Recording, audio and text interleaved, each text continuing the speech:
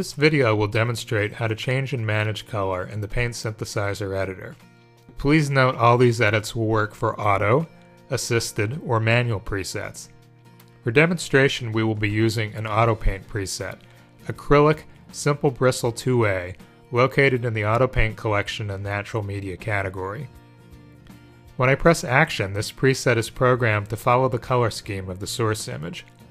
But if you want to make this a grayscale rendition instead of a color rendition, you simply toggle at the bottom of the preset window to open the editor. Next, choose the Paint Color Source control panel.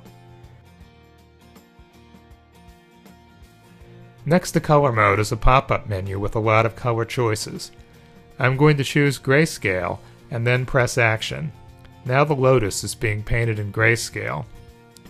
Let's choose another one, MaxSat LHS. This one creates a very saturated image.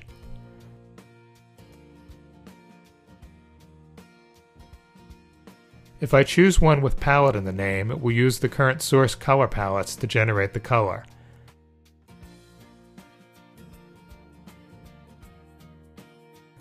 See more about this on the tutorials on color palettes.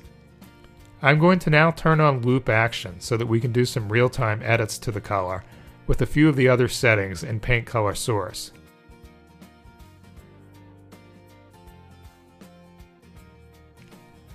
Under Color Mode is Start Option. Start Option is used in conjunction with color randomization and offset.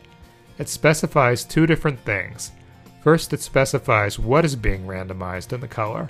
For instance, hue, luminance, saturation, RGB, or value, as well as opponent or analogous color mixing. And second, it specifies what happens if the randomized color is outside of the range of possible colors that can be displayed. This includes clipping, cycling, or wrapping. Offset works with Start Option. If Start Option is using hue, then Offset will change the hue.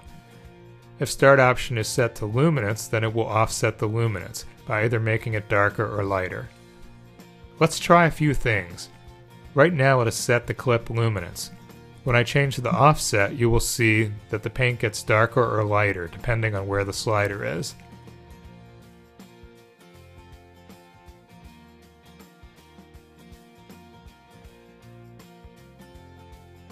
Next, I will try hue setting. You will see that it is now changing the hue.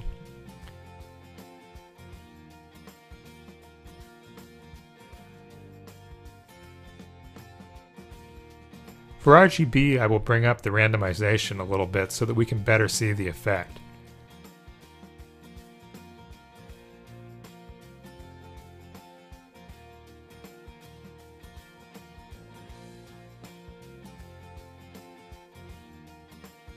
Try all the various color modes and start options and play with randomize and offset to see what effects you can get.